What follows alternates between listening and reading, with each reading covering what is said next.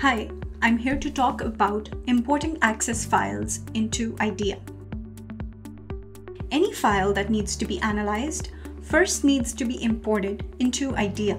All files, regardless of their source type, are imported using the Import Assistant.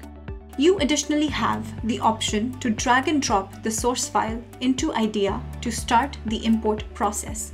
To launch the Import Assistant, select Import on the Home tab. Next, select the appropriate source file type from the list, in this case, Microsoft Access, and then use the Browse button beside the file name to select the actual file to be imported. I want the Access file, so I click that and then click Open. In the Import Assistant, click Next.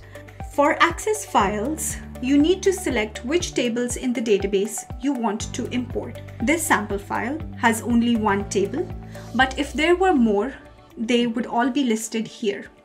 Select the database. In the character field option, leave the scan records for field length checkbox as selected. This tells IDEA to scan the first 10,000 records to determine the field length. If this checkbox is deselected, the field length will default to 255 characters, except the default output name, which is the same as the original file name, and click OK to finish importing the file into IDEA. Note that when the file is imported, the name takes the format of file name - table name. So in this case, the Access file is shown as Access-database in the File Explorer. Thank you for watching this video.